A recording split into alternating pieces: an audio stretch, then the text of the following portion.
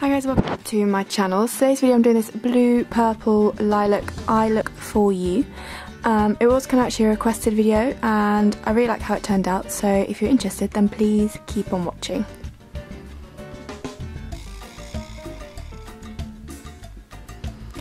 Okay, so first of all I'm taking the MUA Tropical Oceana palette, taking this deep blue shade. I'm just going to start packing this onto the outer portion of my lid. I will blend it out in a second, but at the moment I'm just kind of packing on the colour and building up the intensity that I want, and I'm using my 100% Pure, I think it's the E20 shader brush.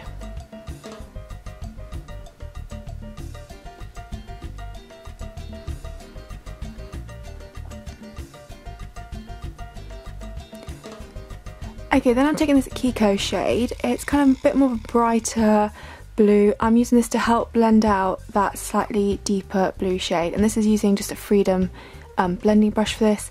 And so yeah, I just keep on building up, blending out, and I do wing it out ever so slightly like I always do with my shadows. As you'll notice, there is a little bit of fallout with my eyeshadows, but that's why I'm purposely doing my eyes first, so I'm not too worried about that. But obviously just make sure you tap off the excess if you have done your foundation first. So I'm taking the Benecos palette just to take this kind of neutrally cool tone grey shade, but I'm only taking a very light amount of that on my E40 and Pure brush just to further buff out the colour, but only very slightly. Now I'm just packing some more of that really deep blue shade from the MUA palette onto the outer portion of the lid.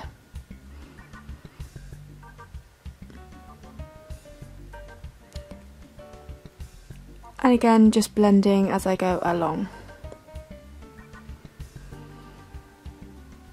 Now, I did then take this purple shade from Kiko again and kind of popped it almost next to the deep blue shade to create that gradient effect, but I did actually switch up later on and put something over the top of it, so this was kind of a wasted step a little bit, but I thought I'd show you anyway. But I do go back in with this colour later on. So I decided to actually take this colour from the MUA palette, so it's kind of, I guess, a purpley blue. It's quite deep, a little bit shimmer, and I kind of packed that over where I'd put that purple.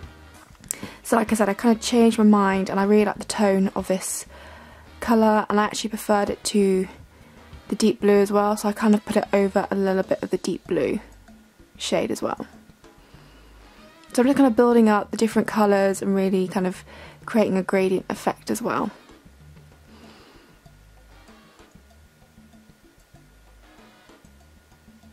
Okay, and then I'm taking some concealer and I'm using this to cover up the kind of inner third of my lid, so when I pop a colour on top it's going to be really intense and really stand out. It's not, I guess it's kind of a half cut crease, but not really.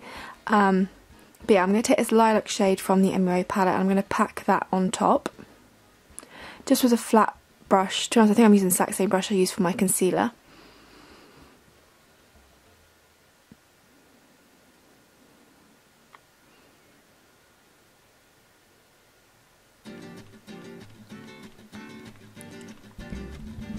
And now I'm taking that purple shade from Kiko that I did use earlier and covered up, just to kind of blend the dark blue and the lilac together, so you can see it just creates that really beautiful gradient effect.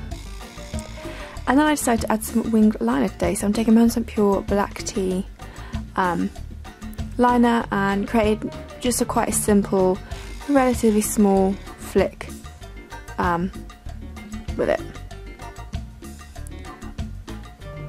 So yeah, I know I kind of switched up the colours, but I kind of just experimenting, and sometimes you start off with one colour and you change your mind, so you go in another colour, so it's always, I thought it was quite interesting to see the process. Then I'm taking that same grey shade again from Benecos and I'm running this along the lower lash line. You could continue with the blues and the purples underneath, but I decided just to stick it to the upper lid. And I took some of the dark shade just to really, to slightly deepen up the outer corner of the lower lash line. And then I'm going to take this shimmery pink shade from the MUA palette and use this to highlight my the inner corner of my eyes. I'm just using my finger for this. And then I went in with the Pacifica Stellar Gaze mascara and gave my upper and lower lashes a good couple of coats. So moving on to the skin, I'm taking my 100% Pure Luminous Primer as always.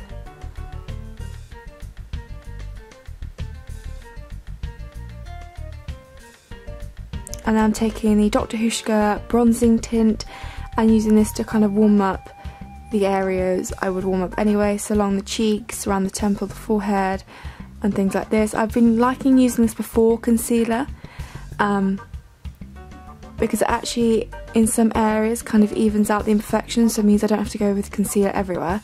So I'm taking my Makeup Revolution concealer in C3 and popping this under my eyes and then on any blemishes that that are still on show. So like I mentioned recently, I'm really enjoying not wearing foundation at the moment. Although I will have a foundation review, or I am planning on doing a foundation review soon, but at the moment I've been enjoying not wearing foundation. So I'm just using my Expert Face Brush just to blend everything out.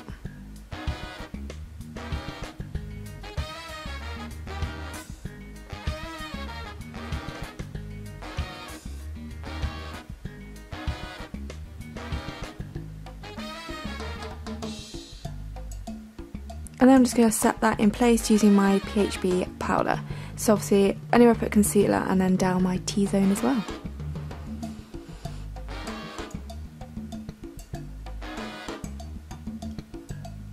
I do really like this powder because it's got a little bit of cover, so it kind of adds extra coverage where I need it as well.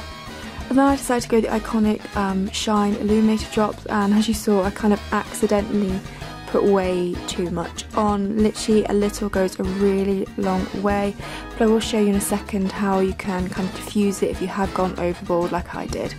But they are really lovely drops, you just only really need a small amount. So then what I did is I took the same brush I used for my concealer, so it's still got a bit of remnants of concealer on there, and used that to help buff out some of the areas where I wanted to kind of diffuse and minimise the highlighter. Then I went with the Jane Iredale cheek and lip stain in Feather Pink, I think it's called. I really like this, and I pop this on my cheeks and then just blend them out using the Expert Face Brush again from Real Techniques. So then I went with the Pacifica Devotion Natural Lipstick in XOX, a really beautiful pink shade, but I almost found it a bit too pink, so then once I applied it, I blended it out and smudged it out with my finger just to make it look a bit more natural looking, slightly more smudgy. Sometimes I think like a nice kind of diffused lip is really pretty, so that's my aim there. So that's this makeup look complete. I know I've faffed about with different eyeshadows quite a bit, but as you can see it's a really beautiful gradient from the blue to the through purple to the lilac, and it's just a really nice way of kind of mixing colours together. So I really hope you enjoyed it. Thank you so much for watching, and I'll see you in my next video.